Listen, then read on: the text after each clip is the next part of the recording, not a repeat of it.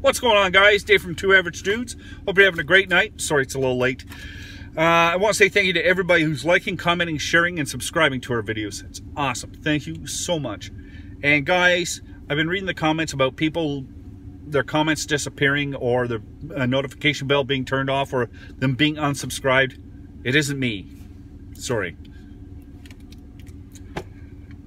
Okay, Justin Trudeau. More spending. Woo! Yep, Mr. Moneybags with our money, of course. And I guess he's bent on land and ocean conservation. The target of 25% of Canada by 2025. And 30% of land and marine habitat by 2030. Boy, that's pretty ambitious goals with our money, right? One comment that he made while talking about this really pissed me off. And it's that he's going to tap into Indigenous knowledge, stewardship, and leadership in collaborations with other levels of government.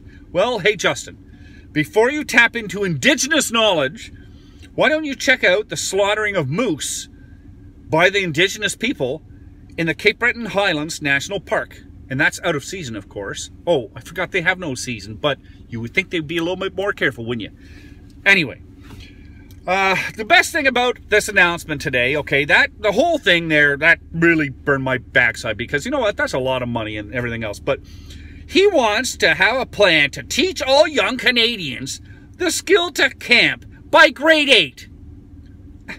Okay, that would help over 75,000 lower income families spend up to 4 days in one of the federal or provincial parks every year. And there'll be a $2,000 travel bursary given to them. And that's, I guess they're going to try and do a deal with Via Rail.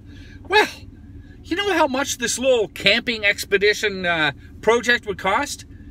For 2020 and 2021, $75 million. For 2023 and 2024, it goes to $150 million. Holy cripes, to go friggin' camping? You know what?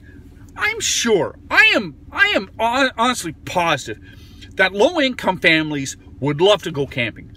But I'm also absolutely positive they would love that money that they would spend going camping to pay for food, or to pay for the rent, or to pay for every other day stuff, because things are getting out of control, because inflation is outpacing everybody's salary. And you know what, Justin Trudeau? You are causing this mess. You are causing this inflation. You are a bad prime minister. You are a horrible prime minister.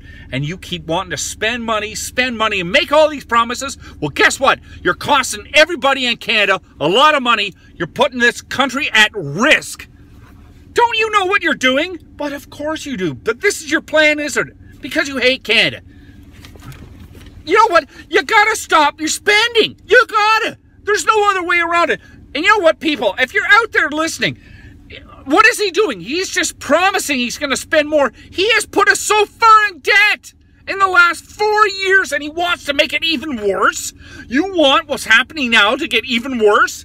Just look what happened in 4 years. Take a look around how much everything costs, groceries, everything.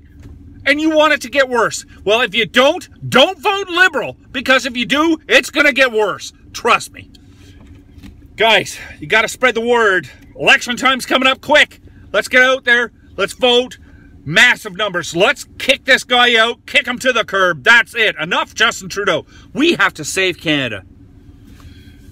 It's up to us.